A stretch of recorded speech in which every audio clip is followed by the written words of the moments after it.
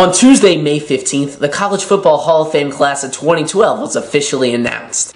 It was a collection of 17 remarkable individuals, players and coaches representing 18 schools from the Atlantic Coast to Southern California. Some of their careers are preserved only in black and white, while performances from the younger members of the class are still fresh in our memories. This group was comprised of All-Americans, record holders, Heisman winners, and national champions. And a handful would go on to achieve great things as professionals in the National Football League.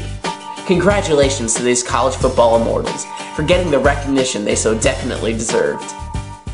Still, countless people who have impacted this beautiful sport must wait at least another year to gain entry. Of the 84 men on the final ballot, only 20% were admitted.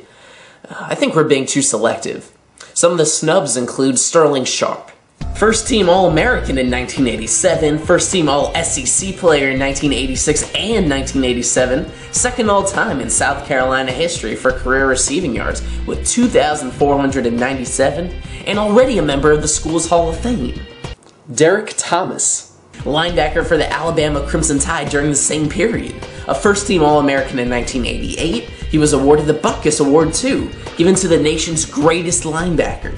He set the NCAA record for sacks in the season with 27, and the SEC's career sack record with 52. And Danny Werfel.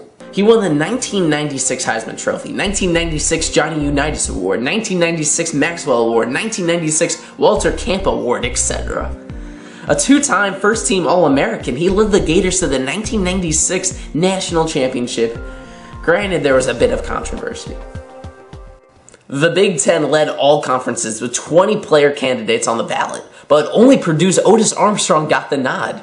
A couple of prominent names who didn't make the cut: 2001 Heisman Trophy winner Eric Crouch from Nebraska, and former Major League Baseball player Kirk Gibson, who used to be a wideout at Michigan State.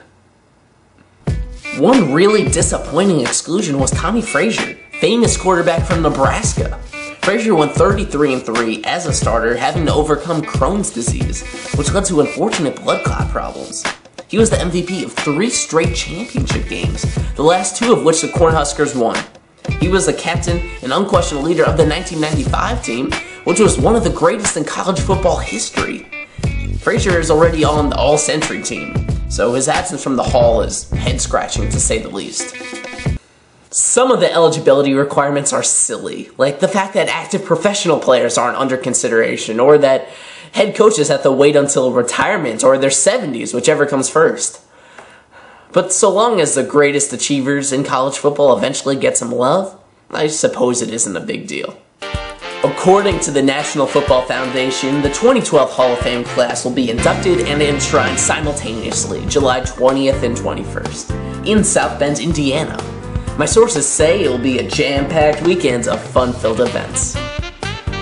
Eli Sussman, Beyondusports.com, Twitter handles. More content coming soon.